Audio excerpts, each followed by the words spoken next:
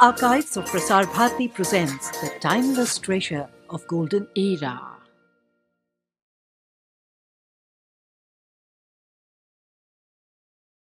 राष्ट्रपति क्लिंटन, विदेश मंत्री Shri Jaswant Singh, US secretary of state Madeline Albright,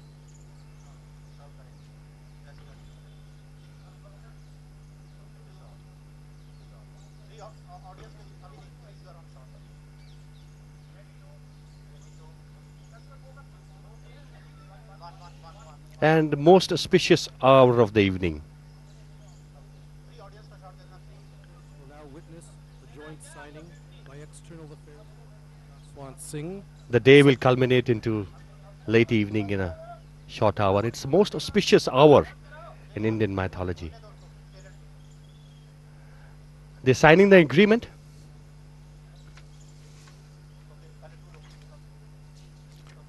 One of the basic tenets of the agreement is that the United States and India will create a joint consultative group on clean energy and environment to foster greater bilateral cooperation. It's an historic agreement. Bharat और America के बीच पर्यावरण समझौता एक ऐतिहासिक दस्तावेज, एक संकल्प कि पर्यावरण को विनाश से बचाते हुए ज्यादा से ज्यादा ऊर्जा ऐसी पैदा करनी है जिससे कि प्रदूषण कम हो. Earlier, President Clinton and Prime Minister Mr. Atal Bihari Vajpayee have outlined many times their vision for a new relationship in the new century, especially in the field of energy. Ladies and gentlemen, the President of the United States of America, Mr. William Jefferson Clinton.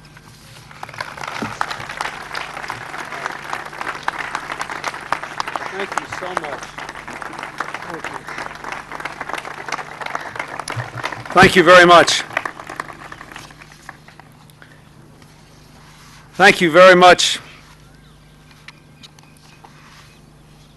Foreign Minister Singh, Chief Minister Gupta, Mayor Moria, District Commissioner Chowdhury, and especially Professor Mishra. We admire you so much for your efforts to save the Ganges. We admire you because for you it is a matter of science and faith. I want to thank all of you for welcoming me and my daughter, my wife's mother, many members of the United States Congress, the Secretary of State, the Secretary of Commerce, distinguished members of our administration, and our ambassador here today. I want to thank all the environmental leaders from India who have come here today. 1 month from this day, we will celebrate across the world the 30th anniversary of Earth Day, a day set aside each year to honor our natural environment and to reaffirm our responsibility to protect it. In a unique way, in India, the Earth has been celebrated for more than 30 centuries. This, after all, is a nation named for a river, a place where the Earth and its waters are worshipped as divine.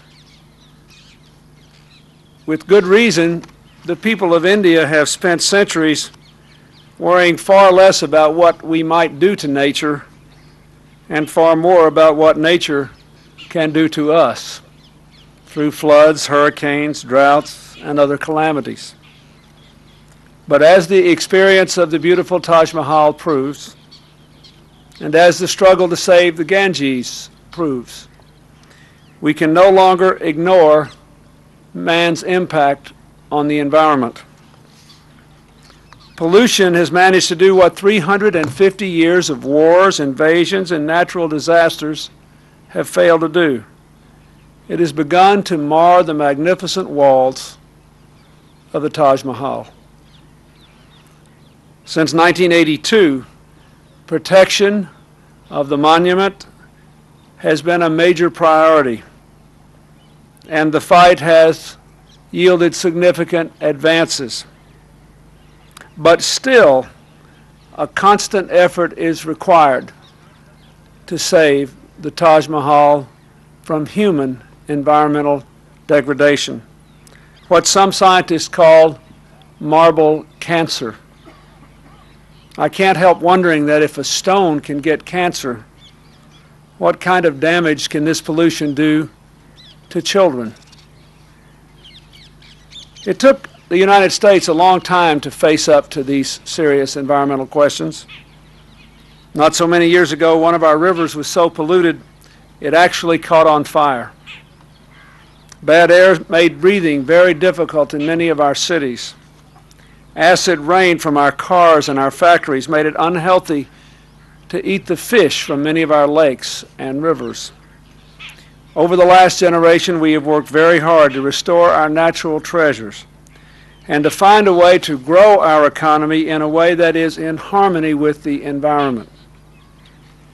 We know that India's remarkable growth has put that same kind of pressure on your environment. And the cost of growth are rising every year, even along with your prosperity. We also know that more and more the environmental problems of the United States or India or any other nation are not just national problems. They are global ones. More than any time in history, the environmental challenges we face go beyond national borders, and so must our solutions. We must work together to protect the environment. That is the importance of the agreement Mr. Singh and Secretary Albright have signed today.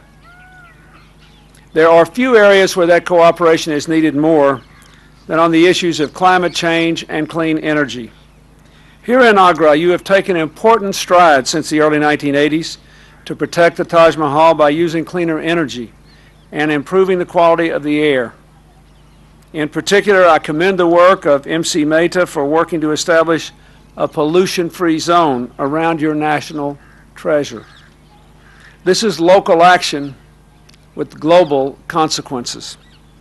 The overwhelming consensus of the world scientific community is that greenhouse gases from human activity are raising the Earth's temperatures in a rapid and unsustainable way. The 6 warmest years since the 15th century, 200 years before the Taj Mahal was built, the 6 warmest years in all that time were all recorded in the 1990s. Unless we change course, most scientists believe that the warming of the climate will bring us more storms and more droughts, that diseases like malaria will be borne by mosquitoes across more borders and at higher and higher altitudes, threatening more and more lives, that crop patterns will be severely disrupted, affecting food supplies, and the sea level will rise so high that entire island nations will be threatened and coastal areas around the world will be flooded. Now, of course, if that hits, it is the developing nations that will be hurt the most. And India, because of its geography, is one of the most vulnerable. Today, your government is taking an historic step to move us further in the right direction toward both clean energy and reducing climate change. I applaud the leadership of Prime Minister Vajpayee for affirming today that India will embrace specific national goals for energy efficiency and renewable energy. In so doing, India is exercising leadership for the entire world. It will clean the air, it will reduce greenhouse gas pollution and global warming, and it will be good for your economy. As the world's leading producer of greenhouse gases today, the United States and the rest of the developed world have a special responsibility.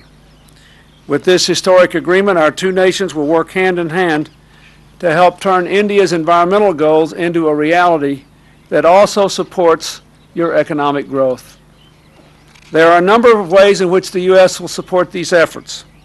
First, through the U.S. Agency for International Development, whose administrator is here today. we are committing $45 million to promote more efficient energy production and use in India, and $50 million to promote clean energy throughout South Asia. Our Departments of Energy and Environmental Protection will resume their programs of technical assistance to India to develop cleaner air and cleaner water. We will make available $200 million for clean energy projects through the Import-Export Bank. And we will take special steps to work with private enterprise to address these challenges. I thank the United States Energy Association and the Confederation of Indian Industry for agreeing to work as partners to meet these goals. All told, we believe this historic agreement will help to reduce air pollution, to diminish health risks, to fight global warming, to protect and preserve the natural beauty of India. And while we work to cooperate between our nations, we must also remember our obligations to realize the promise of the landmark Kyoto Protocol on climate change. For if we act wisely, this agreement can help both the developed and the developing nations to harness the power of the market to build a clean energy future. We must complete the work begun in Kyoto so that the United States and other nations can ratify the protocol and it can enter into force. Now, let me say, there are some people who don't believe anything can be done about global warming because they don't believe the economy can grow unless energy is used in the same way it has been used for 100 years in the industrialized countries. They do not believe that India can grow wealthy unless you put more greenhouse gases into the atmosphere by burning more oil and coal in the same way the United States and Europe and Japan did. And in the industrial age, that might have been true, but that is no longer true. Many members of our delegation today rode over here in electric buses that you use here to keep from promoting air pollution. In no time at all, we will have electric vehicles or vehicles that use fuel from farm products or from simple grasses that will not pollute the atmosphere. In no time at all, we will be using solar power wherever it is feasible. We will be building buildings with materials that keep heat and cold out and are far more efficient. We can, in short, do something today that could not be done 50 years ago. We can promote more economic growth in India by using less energy and keeping the environment cleaner. In other words, the economic conditions today are precisely the reverse of what they were 50 years ago. The United States will never ask India or any other developing nation to give up its economic growth in order to reduce pollution. But we do ask you to give us a chance to work with your scientists to prove that you can achieve even greater economic growth and make the environment even cleaner.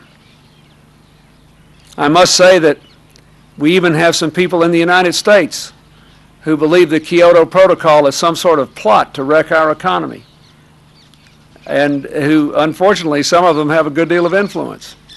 They continue to deny that global warming is real. All I know is the overwhelming consensus of scientists and the evident lessons of the weather patterns of the last few years all say the climate is warming at an unsustainable rate. We know it takes at least 50 years to turn it around. Why would we take a risk in not doing it when we know we have the technology today with alternative energy sources and conservation to chart a different future? I hope that in my country and yours and throughout the world, we will have the sort of partnership to which we have committed ourselves on this day. Finally, let me just say that we don't have to choose. We don't have to choose between economic opportunity and environmental protection. But we do have to choose between a future of sustainable development for all of our children, with clean water and sanitary conditions and energy efficiency and clean air, and a future in which we give it up simply because we refuse to take the necessary decisions to preserve them. On this Earth Day this year, and on this historic day today of partnership between our two nations, when we stand in the shadow of the Taj Mahal, we remember that it is a monument built in love. All the most important monuments are built for love. The most important monument today we can give our children and our children's children is the preservation of the earth that was given to us. We should give that monument in the spirit of love. Thank you very much.